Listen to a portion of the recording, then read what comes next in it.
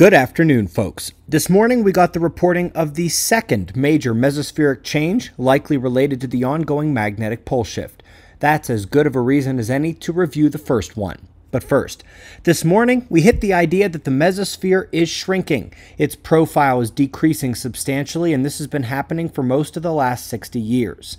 This marks the second major change in this upper atmospheric layer, and the first one was one of the biggest science debates of the first 4 years of this decade. The polar summer mesospheric echoes, a significant and prominent feature detected for as long as humans have had the technology to detect them, have been increasing. Despite the papers describing this increase in echoes being related to solar and geomagnetic activity, the mainstream climate zealots tried hijacking the narrative immediately. You see, these echoes are the result of how much ice, dust, and electric charge is in the mesosphere. That's ice, dust, and electric charge. Now, the mainstreamers tried to say the increase was a result of climate change.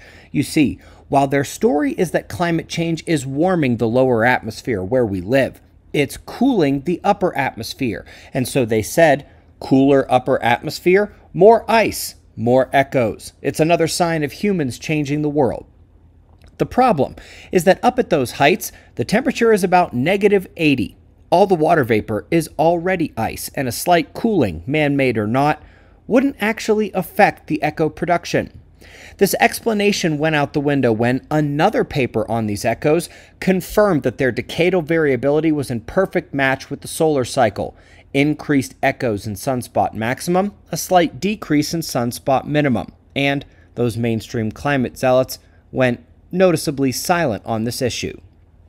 But there was another part of the mystery to understand, and the mainstream still hasn't come out and addressed it.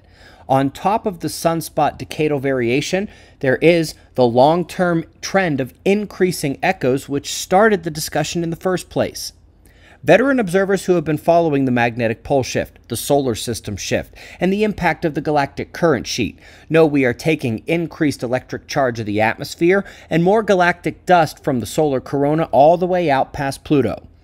Let's remember those three factors in making the polar mesospheric echoes: ice, dust, and electric charge. Well, since the ice is not on the table at that altitude and very low temperature, galactic dust from the current sheet and extra electricity from the weakening magnetic field letting in more solar particles and cosmic rays into the atmosphere are the answer to why the echoes are increasing. Now, when we last discussed this topic more than a year ago, we said we needed to be on the lookout for something, anything else that also indicated the mesosphere was changing in character. That's what we got this morning. Tracking the shift any way we can, which usually means in ways that nobody else is looking for. If I were you, I'd keep these in mind. It is not done yet. Subscribe and I'll see you in the morning for the daily show. Be safe, everyone.